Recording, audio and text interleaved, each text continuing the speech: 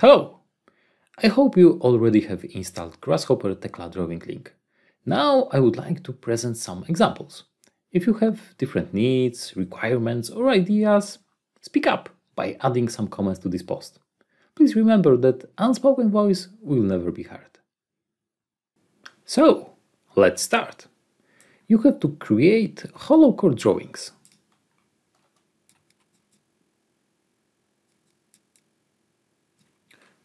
But the default outcome from Tekla is not perfect. You have to manually move those views to meet factory requirements. But the logic behind those movements is quite clear, so maybe some scripting?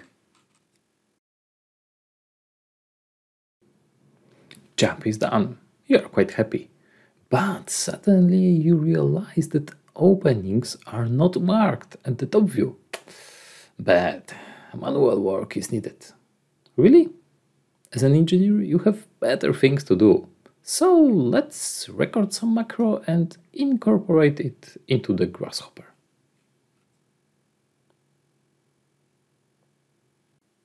By combination of Drawing Link and Anemone plugin, you can process many drawings in a loop, manipulating each of them one by one. And it's the big difference between the treating of the model part of Tekla and the drawing one. So please remember that only one drawing can be opened at a time. So if you want to process many of them, you have to do it in a loop. Different case. It is time to create wall drawings. And for them, detail views are always missing in the standard Tekla workflow.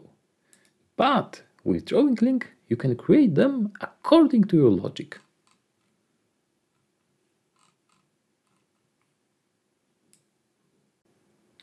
Of course, you can always start directly from model. Merging Tekla model and Drawing Link is possible and recommended to obtain the best possible results. Arranging detail views can be tricky.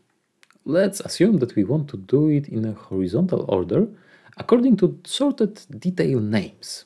Let's involve also the user, so this arrangement will be done to the picked point. You can download presented sample file from the GitHub. Grasshopper scripts can be difficult to understand at first glance, so speak up, leave a comment and let's construct it.